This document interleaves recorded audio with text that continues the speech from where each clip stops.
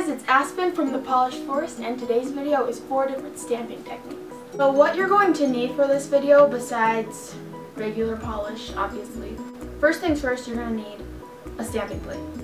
So today I'm going to be using this Silhouette stamping plate.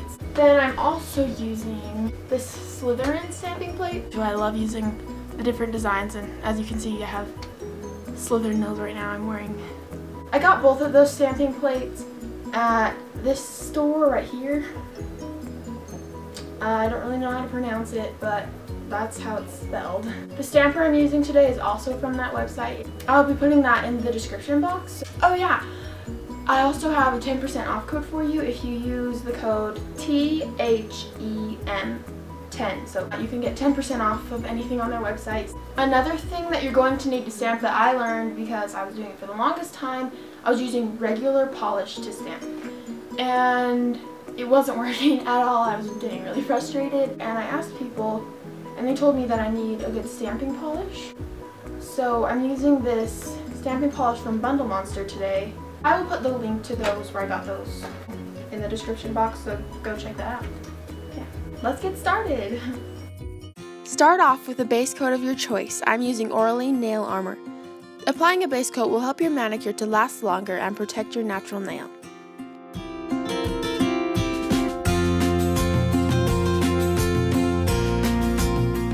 The next step is to paint a layer of your base color. I am using Peas and Quiet by Pure Ice, which is a pale green polish.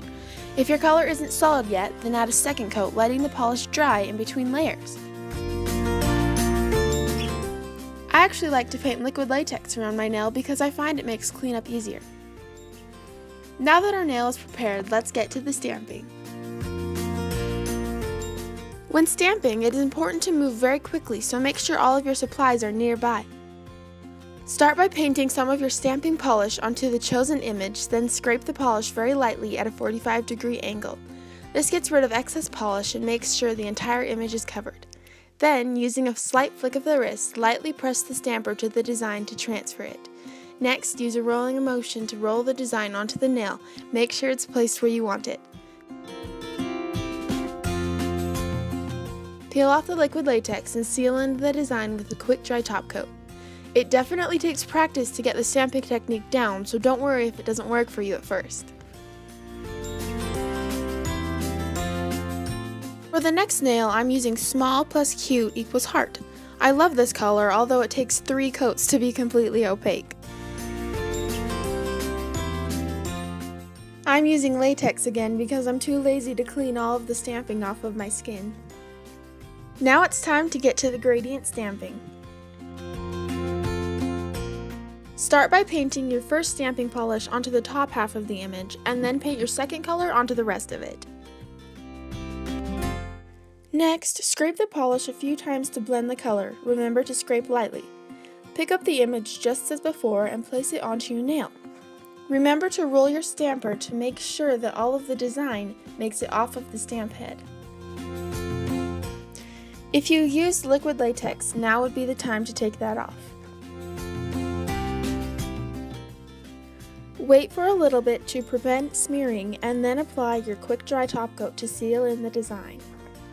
Now you have a really cool design that fades from one color to the next. For the third nail, I'm starting with a white base coat because for this nail we're going to be doing a gradient. While that dries, I would highly recommend applying a latex barrier because cleanup for this technique is a lot more difficult than it was for the first 2 nails. Grab a makeup sponge like this one and paint your gradient polishes onto it in stripes as shown. I'm using Be Mine Forever by OPI, Sunkissed from Sally Hansen, and Fired Up Fuchsia from Salon Perfect. Now, dab the sponge onto the nail to blend all of the colors together. Add more coats until the desired effect is achieved. You can do this by applying more polish to the sponge and then just dabbing it on your nail as before.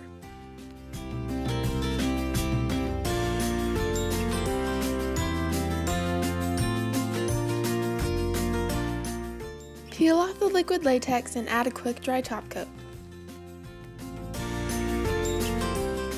For this nail, I'm using this mermaid silhouette. Now, as before, paint your polish onto the image, scrape, and pick it up with your stamper. Next, place it onto your nail. Now I'm just filling in the bottom so it looks like the mermaid isn't floating. Add yet another quick dry top coat. I think this technique is cool because you could do so many things with it. You could make it so that the stamping design actually fades into the gradient by using one of the same colors you used in the gradient to stamp. Or you could do what I did and make it look like there's a sunset behind one of your silhouettes. For this nail, I'm using a white base coat as well. This is Snow Me White by Sinful Colors.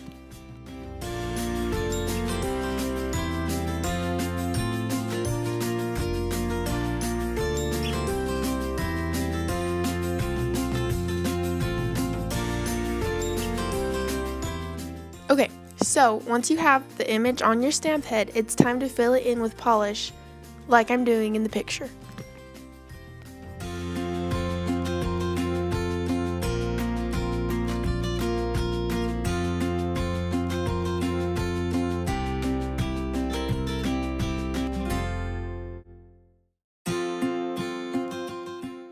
Now that we're done with that, it's time to paint a quick dry top coat over the top.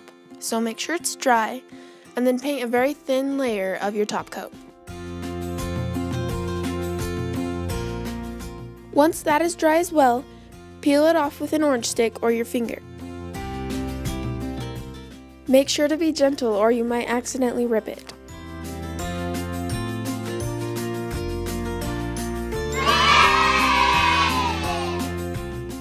Paint a layer of clear polish onto your nail. I'm just using my quick dry top coat. If you're using a top coat, you'll need to move quickly because it will dry faster. Place the,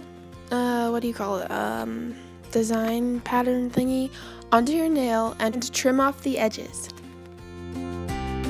It will probably look a little bit bumpy and uneven, but adding a quick dry top coat will really help to even out the surface.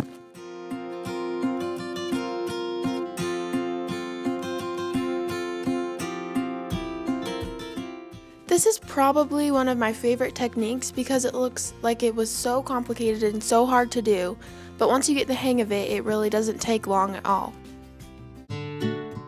This is my first reverse stamping that I ever did, and I've loved it ever since, so go check that out on my Instagram page, the link will be below.